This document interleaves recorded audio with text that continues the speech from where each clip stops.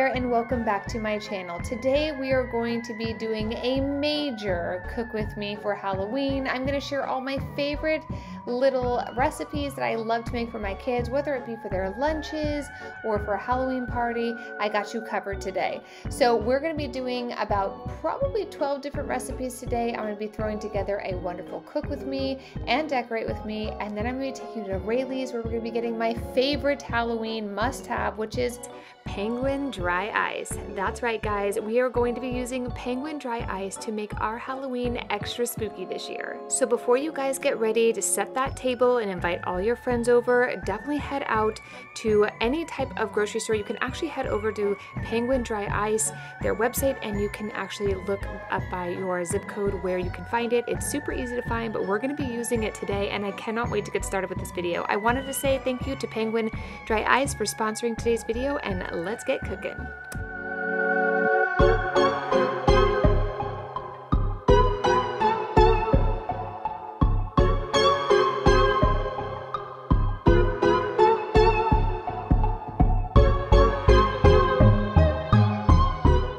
So the day of any type of party, I like to get everything I need done either the day before or the morning of. So this particular day, I want to get everything set up, ready to go before I start cooking. I already know all the recipes I have and what I need to cook them, so I already have that kind of prepped up in the kitchen, but I want to get the table where I'm going to be prepping and serving everything for our guests totally done and ready to go, so by the time I'm done cooking, everything is hot and I can just throw it on the table. So to get started, I'm going to be using some gorgeous mesh I found on Amazon. I will link it down below, and then this adorable little house which I love that I found from Michael's, and then all these other little parts I've either always had or I have either acquired this year. If it's new and I can find a link, I'll put it down below. If not, I will point to the right direction of something similar. So what I like to do a lot of times when I'm doing a nice kind of buffet of any type, I like to layer things high and low and kind of tuck things in, especially since it's Halloween. I want it to be super spooky, so I'm going to be tucking all kinds of things in, and then I'm using a lot of space for my penguin ice. That's a big part of this video today. Is I love decorating for the holidays, especially Halloween. Things are so spooky, and I love to take my decor to the next level. That's kind of my jam. So I like to use the fog to kind of create a really spooky feel, and it's going to really bring this whole thing together. So before I get started cooking, I'm just going to put all the finishing touches on this table, and then I will drop the ice, and it will become the most epic Halloween table ever. But before we get into that, let's get cooking. So to get started, I'd like to do my cupcakes a day or two ahead of the event I'm having, or if you're making these cupcakes for your kids' school or whoever, I would suggest doing these a couple of days in advance before any type of event. One thing I love to do is buy white frosting from the store. I like to put it in my own piping bags. That way, if I want to do a couple different colors, I'm not making a ton of frosting at home, and it also holds a little better. So I would highly suggest, if you are buying, like, let's say I'm using a dark chocolate black frosting here. I couldn't get my frosting this dark, so I would use the piping bags that you get at like Target or Walmart or wherever, and then put it in your own piping bag. That way you can put your own tips on the end. Just a little hack I like to have. I throw them in the refrigerator and I use them for about a week depending on the different things I have going on. All our kids have different activities at school, so I like to just kind of have them on hand. But anyway, I'm going to be using a vanilla cupcake with some white frosting and a chocolate cupcake with some black frosting. I'm going to be making these adorable ghost cupcakes. I love this. This is actually a really, really easy recipe. Just use any type of store-bought cupcake, get them all done, and you're going to be taking a little bit of fondant. I love this. I just think it's really fun to use. I've used it in many of my videos.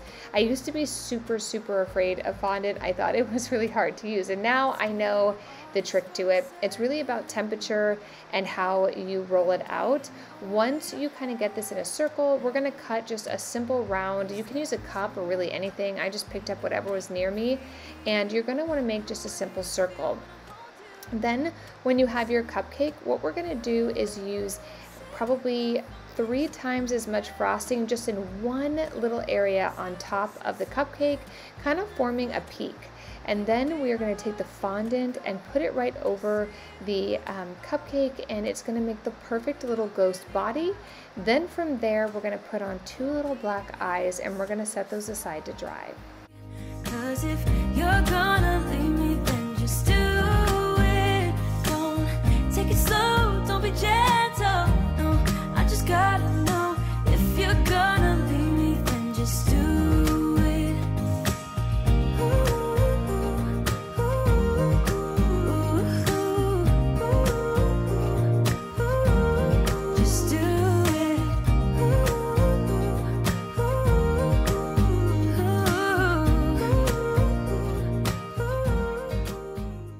So once you have those little cuties finished and you're gonna let those dry, we're gonna set them aside and we're gonna get started on our really spooky graveyard cupcakes.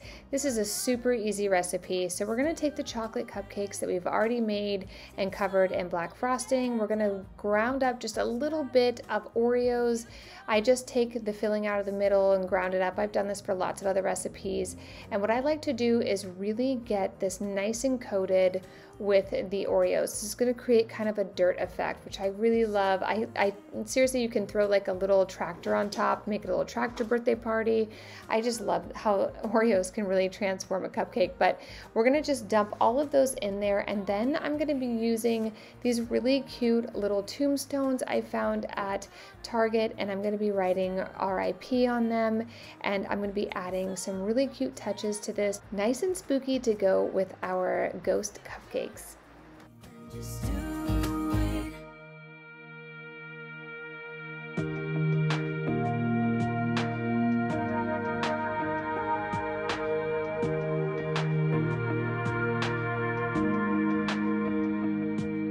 I wish I had a little more time with you, baby. Time to figure out what this could be. I dreamt of a life in a small town. I just love how these turned out. They're so cute and just really create a really spooky vibe, and I love those little bloody bones. I just think they're so cute. So now that we're done with those, I have a couple little cupcakes left over. So what I'm gonna do is just put a little bit of white frosting on them and add a little bit of I have this like really great red frosting I picked up at Target, and I found these really cute kind of knives that I want to add in here, and I thought it'd just be kind of fun to have like murderous cupcakes. So we're gonna put a little knife in here. I'm gonna add a little bit of bloody frosting on here and just kind of call it a day. If you're looking for something super simple, this took me about 3 minutes to make, so I highly suggest this if you're looking for something really easy. Just never let it end. Walking through the snow when you're taking my hand. All of those late nights on your couch. So now that we're done with these, I'm gonna let them dry and set them aside and get started on our graveyard brownies. This is actually an insanely easy recipe. Just make any type of brownie. I did this in a 13x9 pan, and I'm going to be using my tombstone cookie cutter, and I'm going to be cutting out as many tombstones as I can. Once I'm done with that, I'm going to be melting down a bunch of black chocolate melts in the pan behind me, and I'm going to be adding them to each of these. You could honestly just leave these the way they are and take a little bit of white frosting and write RIP on them, but when I finish this recipe, and you definitely have to wait till the end of this video because this whole thing will come together in one whole vision, but I wanted to be able to have them stand up on their own. If they were just a brownie, they get a little bit weak, so I'm going to be using this these chocolate melts to actually fortify the brownie to make them nice and strong so I can stick them up into a spooky graveyard.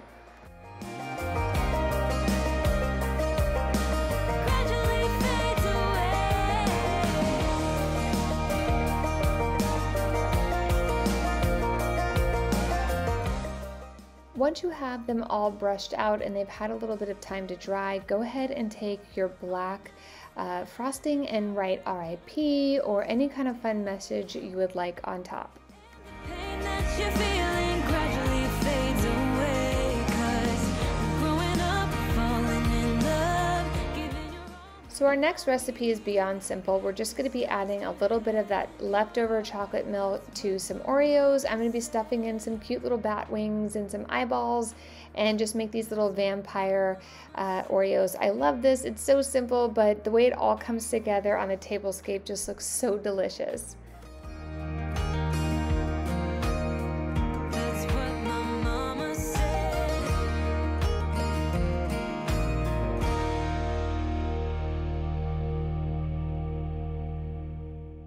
So our next recipe has to be one of my favorite. If you guys have been following my channel for Halloween, you know I'm on a whole Hocus Pocus kick. So I wanted to attempt the Hocus Pocus spell book, and I absolutely love how this turned out. I don't know if it's just the way this brownie just kind of melted, but it does totally look like human skin.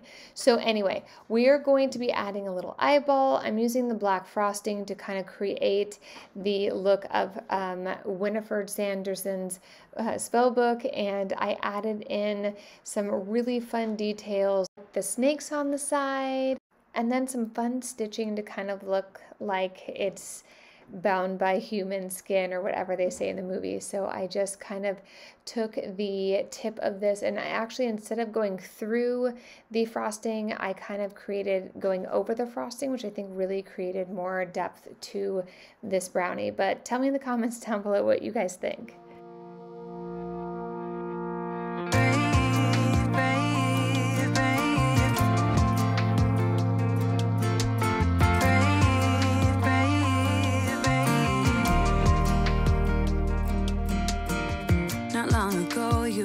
Someone did you wrong. I can see it in your eyes. I just love how this turned out. You could probably do little mini versions of these. It's so easy to make, but I just think they're so cute.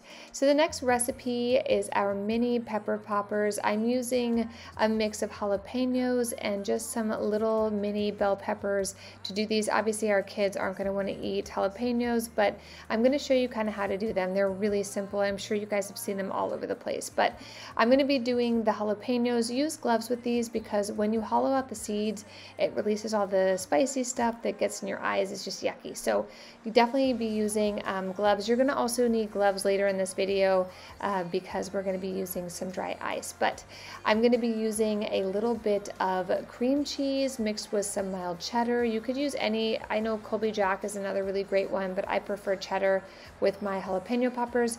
And I'm going to be using a little bit of pepper. I'm going to mix all of that up and then evenly put the mix inside each pepper. I love this. It is so easy to make and it's so delicious. Once we're done with that, I'm going to be taking some crescent rolls and just making some little strips to create our mummies. I know it did you wrong, wish I could take your pain away, 'cause I hate seeing tears streaming down your face. I know you're strong, won't feel this way for long, no. If you wanna go out, we can go out. We can hide away just for one night. But if you wanna cry, just let it out. I'm by your side now. Just hold on a bit more, 'cause I know.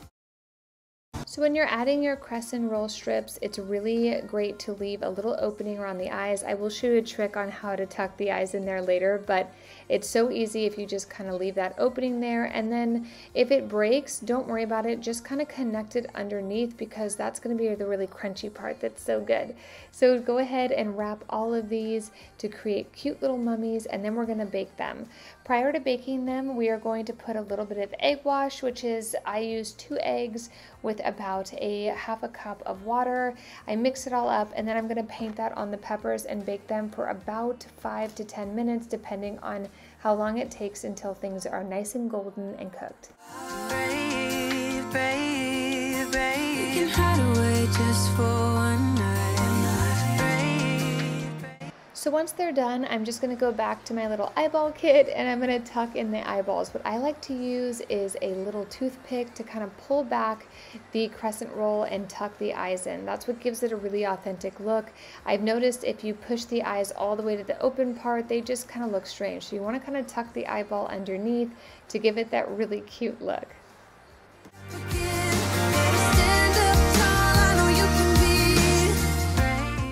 So our next recipe is so simple. It's a jack-o'-lantern stuffed pepper.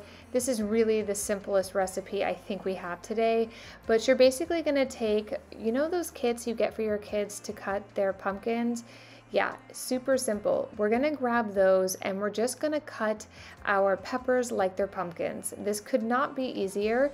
While this is happening, I've got some ground beef, some rice, and black beans on the stove, and I'm gonna be mixing that all up and throwing it inside of these. I really like that mixture. It goes well with this, and it also is kind of, when you pack it down inside, it keeps it from falling out.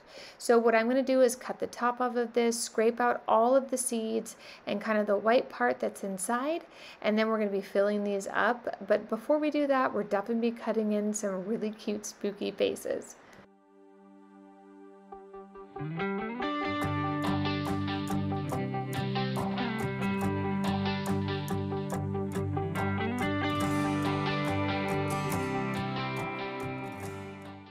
So a couple tips I have here is make sure before you get started with a bell pepper that it is a bell pepper that can sit upright on its own. It's not one that's going to topple all over. And then when you go to cut the face in, try to find a flat side. I found a couple bell pepper. I was actually very lucky this particular day.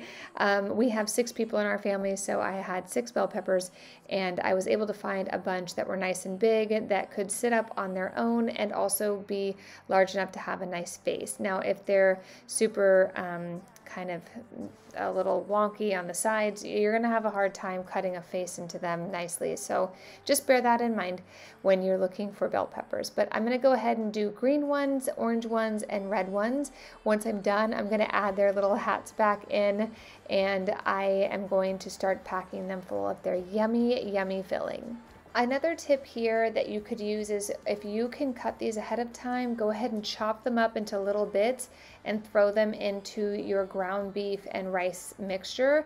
I'm using a Spanish rice, and I'm also using taco seasoning in the meat, so it has a very taco salad vibe to it and taste. But if you wanted to, you could actually reuse all of the stuff that you're cutting out of the bell peppers within this. I gave mine to my chickens. As you guys know, we have chickens, and I just wanted to kind of spoil them this day, so I gave them my little trimmings, but you could do either or. But I just think these turned out so cute. Don't forget to pack them down when you're putting them in there. That's what's going to keep this from falling out the mouth.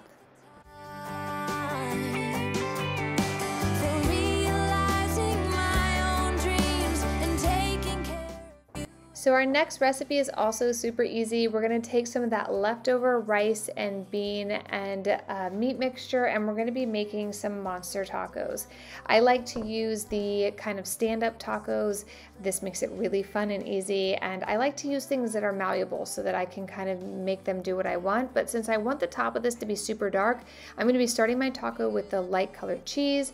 I'm gonna be adding in the lettuce. Then I'm gonna be adding in our meat and bean mixture. Then I'm going to set them aside to put our spooky eyes on in a little bit. For our next dish, I'm going to be making a spooky cheese plate. I am so excited because this is the easiest thing you can do. So if you're doing a Halloween party and don't want to do all the extra kid stuff, this is a simple go-to to kind of wow any guests coming over to the house. To get started, I'm going to be making a witch's broomstick. So I'm going to take some, you can really take any cheese. I'm using just a simple string cheese, and I'm going to be cutting it into thirds. I'm going to flip the block over and cut it into thirds again, so it kind of makes the broom part. Then I'm going to take a little chive. I'm going to wrap it around the top just to kind of create that effect of a broomstick. Then I'm going to cut a little hole in the top of the cheese and stuff a pretzel in it. This couldn't be easier and couldn't be more delicious. You keep me going back to those days, incapable of keeping track of how many. So the next one might be one of my favorites. You're basically going to take just a basic brie roll. We're going to be using our tombstone cookie cutter, and I'm going to cut 2 tombstones out of 2 different brie wheels. Now, I will say when you go to cut these off, we want to keep these edges. We're going to be using them to stick in all kinds of spooky silliness, so don't throw those away. We're going to be using them again. So I like to use that. Obviously, you're going to see that the cookie cutter is not going to go through the cheese by itself, so you're going to want to use a knife to kind of sharpen up your edges. Once you have that done, you can pretty much write anything you want on here. I'm gonna write RIP on one, and on the other, I'm gonna be adding some spooky knives and more blood just to make it kind of like a murderous tomb.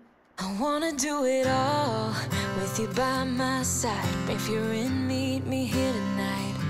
Be brave and come along, I'll be your ride. Promise we don't need no brake lights. We can travel the world, so just say yes. Choose to do whatever comes next. This or that, getting drunk on whiskey on a Tuesday night. Drinking. So for the next thing, I'm just going to take these little mozzarella pearls. I'm going to be adding a little bit of olive oil and some crushed red pepper. I usually will do this anyway just because I think it's super delicious, but I'm going to mix those all up, and then I'm going to be adding just some fun little Halloween toothpicks, and I'm going to push those into those pieces of brie that we cut off earlier and just kind of stage them around the cheese plate. Stars in the open wild, catch a glimpse of Panama. We don't need a map, I'll let you know when we've arrived, yeah. We can travel the world, so just say yes. Choose to do whatever comes next. So now that I have everything on the cheese plate, I'm going to add a little bit more blood just to kind of create a spooky effect, and we're all done. The next recipe we're going to do is a pumpkin shooter. This is super easy, and I wish I had had time to do this with my Cricut. I should have used some vinyl to just kind of create this pumpkin face, but I didn't have time, so you're going to have to bear with me. But I'm just going to use these little glasses. I'm going to use a Sharpie that I know will come off in my dishwasher and just create some spooky little faces on here. And I'm going to be filling them with my pumpkin soup recipe. I will link it down below. I shared it with you guys last year in my Harvest Cook With Me, and it's a very amazing recipe. I also add a little chipotle to it, so it's kind of spicy, but I'm just going to be adding some pumpkin faces on here, and we're going to get those on the table. So now that all of our recipes are done, I'm going to show you how everything turned out. I just think these ghost little cupcakes are so cute. I absolutely love them. I'm going to be using them in the house. I love these little rest in peace ghosts that I'm going to be adding to a really cute graveyard. I love these murderous cupcakes. They are so delicious, and these bats are so cute. And then this literally is still sitting in my house. My kids refuse to eat it because they love it so much. I thought it turned out super cute. The cheese plate was gone first. So good. Each little bite was devoured by all of our friends and our neighbors. And so to get started, I'm going to just be adding each of these into all the little parts of this tablescape. I love this house. Again, I picked it up at Michael's. I just think it's super cute. I'm going to use it for other things, but I think it just turned out really fun. Then I'm going to take our graveyard cupcakes. I want to add them to this cute little tray I picked up from Michael's as well, and just kind of create what could look like a nice spooky graveyard.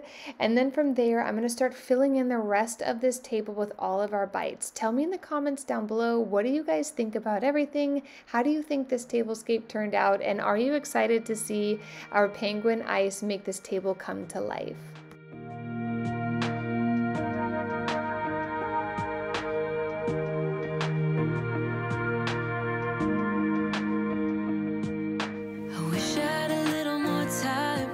Baby, time to figure out what this could be. So now that it's time to eat, I'm just going to use a little dollop of daisy, and I'm going to add some cute little bloodshot eyes to these adorable tacos, and then I'm going to use a little bit of hot sauce down the middle just to kind of give it a bloody effect, but also something that's not super spicy. I think these turned out super fun. I should do this for the kids in their lunch. When tears stream down my face, my mama said, all the nights that end in heartbreak gonna pay off someday. And the pain that you I wanted to add something where the soup sits up high. I was going to put it in the tiered tray, but it ended up looking cuter here. So I'm just going to use these little cauldrons I picked up from the dollar spot. I'm going to put our little soups inside. And then I'm also going to use some larger cauldrons that I picked up from Michael's that are for actually making soup. And I'm just going to add our little bell pepper jack-o'-lanterns. I just think these look so happy. Every time I look at them, they just put a big smile on my face.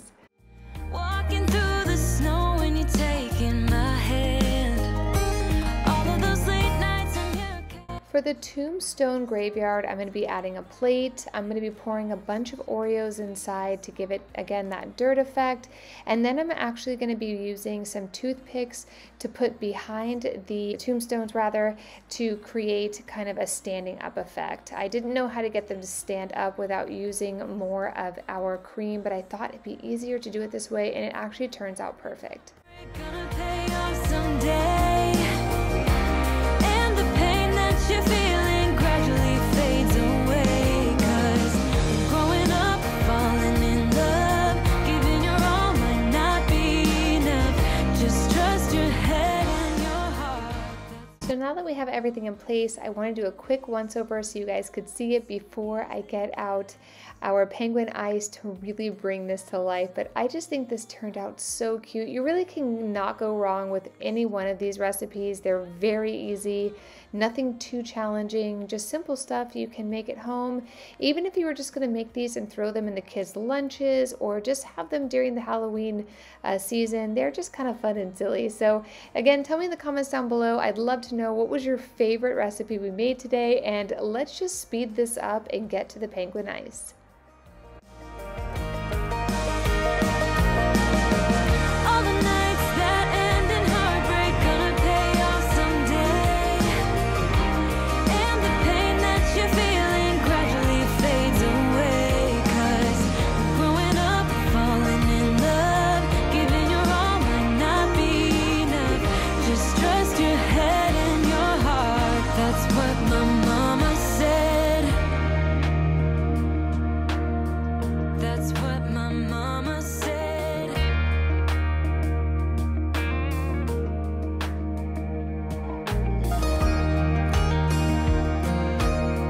That's what my mama said. So now that I have the table set, I am going to start chopping up my penguin dry ice. It's very easy. I keep mine in the sink, and I just use a knife to kind of chop off little blocks depending on what size I need. And then I'm going to just drop it into the little cauldrons and some spooky little, this jack-o'-lantern's awesome. I just add a little bowl in there that kind of houses the dry ice, and then I add a little warm water to these. One of the things I love about penguin dry ice is how it can transform any type of decor, even if it's not Halloween, but it's just something kind of fun and spooky. I just love the way you can really go any limit you want, whether it be just a little spooky or totally over the top, which is what I love. Penguin dry ice is the way to go. Again, like I said in the beginning of this video, you can check out their website. I'll put a link down in the descriptions below so you can check out where, which stores around you have it. And you can also check out their website for a ton of inspiration on how to use dry ice, how to add it into your decor, and just some other really fun, inspirational ways that you can play with it. I absolutely love this. Tell me in the comments down below how you guys think this turned out. I'd love to know. And have you used penguin dry ice before?